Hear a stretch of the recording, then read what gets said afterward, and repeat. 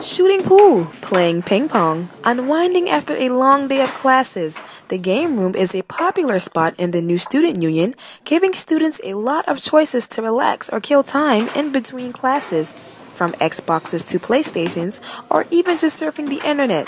Students are excited about the latest addition to Coastal Carolina's campus.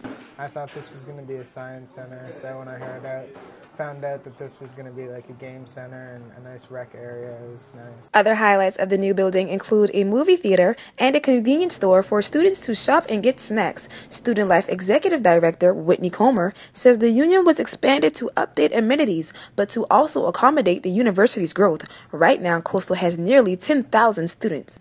The original student center was built in the 70s, back when we had about 1,200 students. And we had long since outgrown what those facilities were allowing us to do. Thanks to the new building, students now have the luxury of participating in many things right here in the comfort of their own campus. There's also more space where students can meet and help build relationships that could help them in the future.